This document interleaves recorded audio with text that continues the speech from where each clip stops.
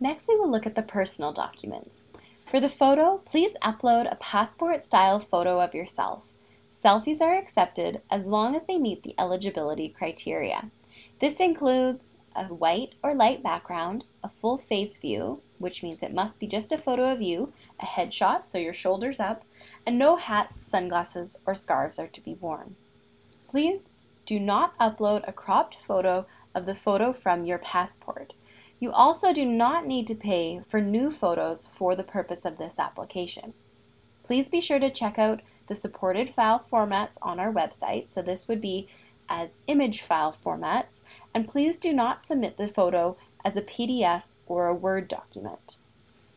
Here's an example of what the photo may look like. Other personal documents include your passport photocopy.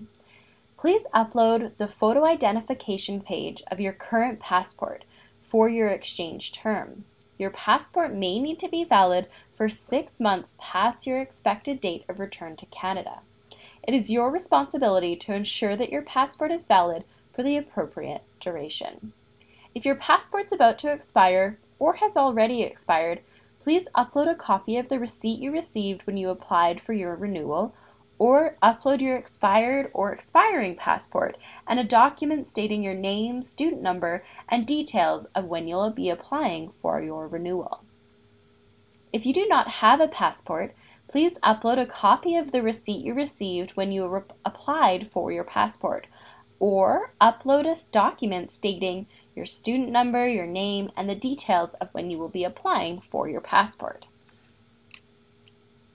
As for language background, if you have background in the languages of any of the host countries of which you are applying, even if you're not planning to take courses in that language, there is space in the application to comment on this.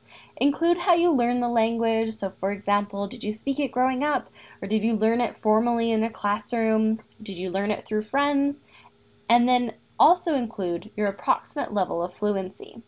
If you do not have background in the language of any of the host countries of which you're applying, please leave it blank.